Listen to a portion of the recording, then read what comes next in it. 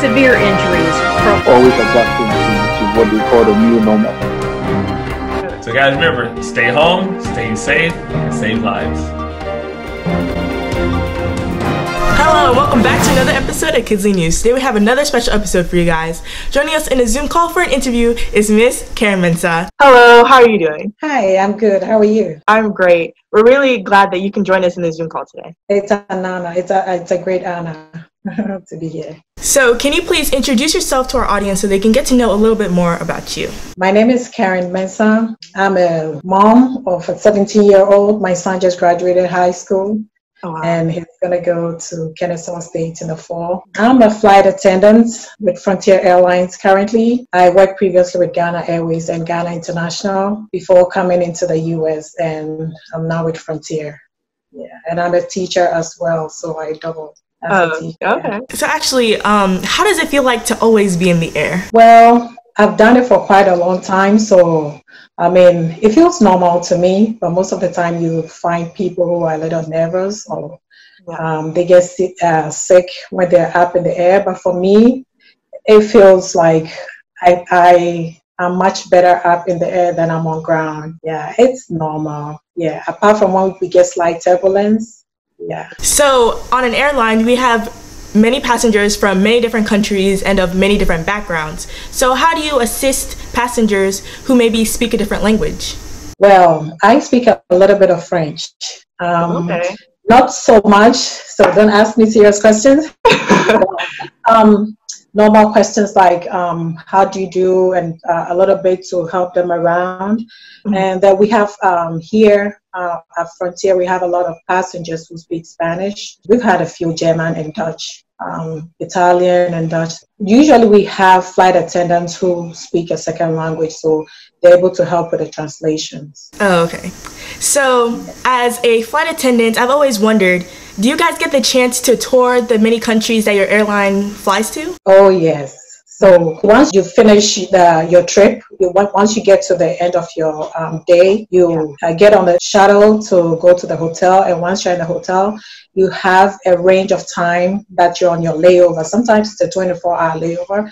Sometimes it's a short layover. It's as short as 8 hours. We always need a minimum of 8 hours. So, and nothing less. So once you're there, if you feel like going out, you can take Uber or go out and look around the city. So what's your favorite place that you've visited? I would say London. Yeah. So as a flight attendant, of course, you deal with many passengers who might be, of course, be scared of maybe turbulence. How do you deal with those passengers? Usually, we're trained to be able to profile people when they board the plane. So, you know, those who are frequent flyers, as soon as they get on the plane, you can tell those who are frequent flyers, they're not nervous.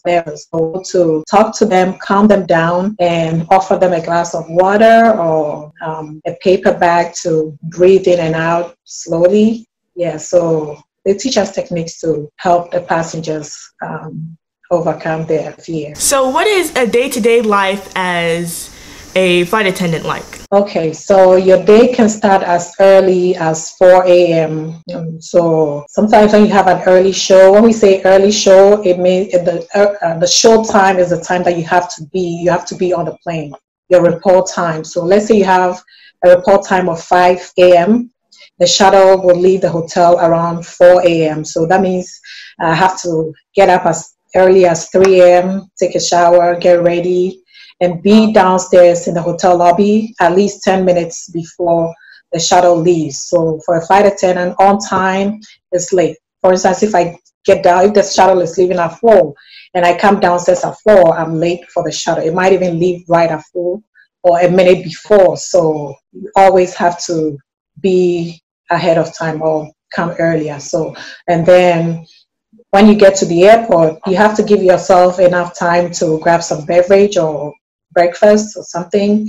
And then you get on the plane, do your security checks, and then check your equipment and your service items that you're going to use for the flight.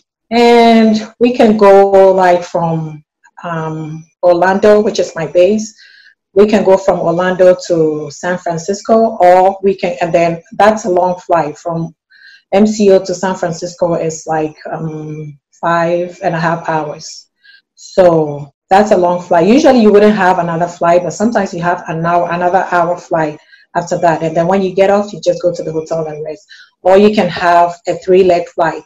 A 3-leg flight is making 2 stops, and it involves 3 cities. So we can go from Orlando to Atlanta and to maybe St. Louis or somewhere.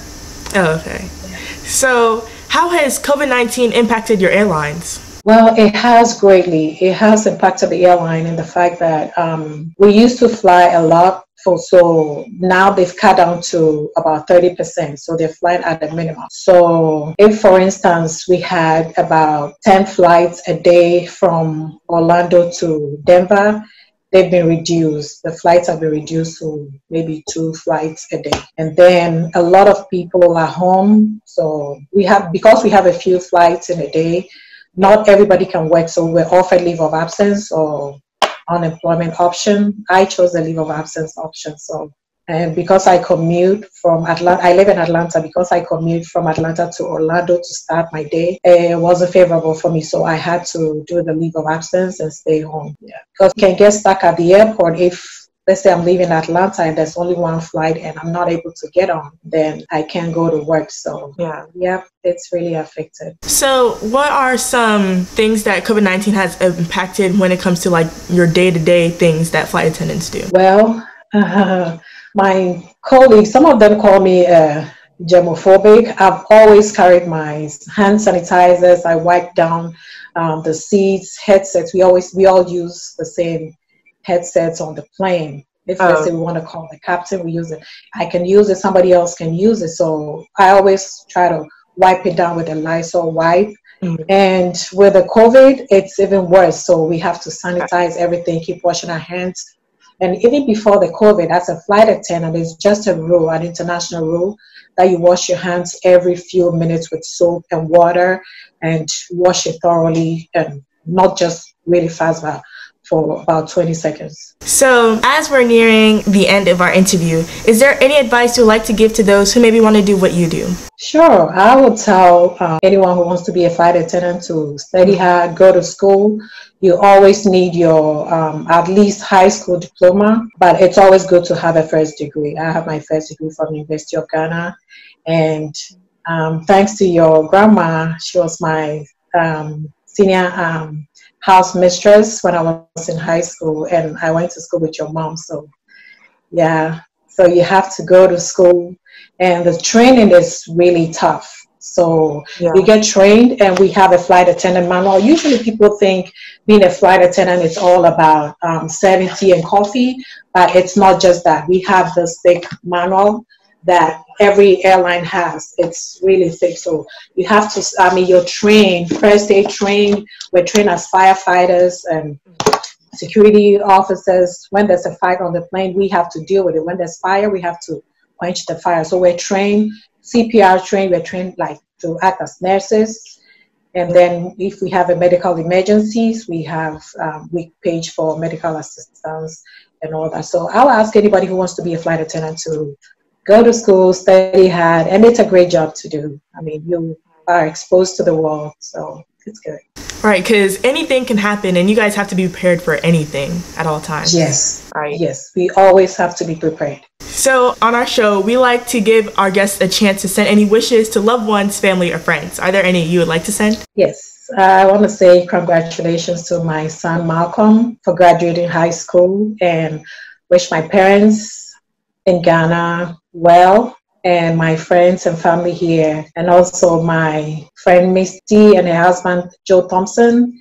They are great friends. They take care of my son, stays with them when I'm working, so they've been a great help to me, and my uncle Noble and his wife Ruby. So as we're still going through this pandemic, we have this quote that we have our guests say.